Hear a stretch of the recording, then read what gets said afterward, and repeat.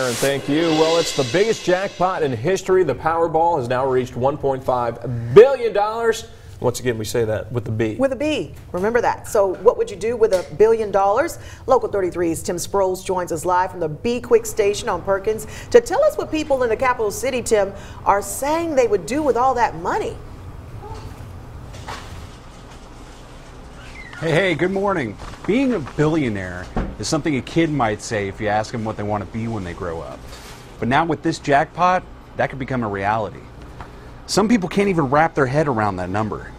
Buying the ticket is easy. The hard part is finding out what you're going to do with that $1 billion. Of course, the popular answer is to retire. $1 billion is a pretty good nest egg. Other popular answer is to take care of your family and send the kids to college. Others told us they haven't even thought that far ahead.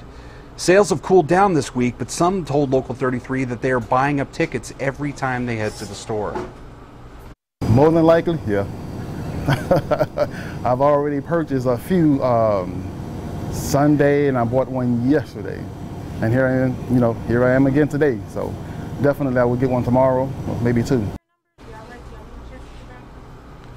The bad news, the odds are stacked against you that you will win the Powerball. The good news is that somebody's got to win that money. Now, according to the Louisiana Lottery website, the drawing is going to take place at 10 o'clock tonight.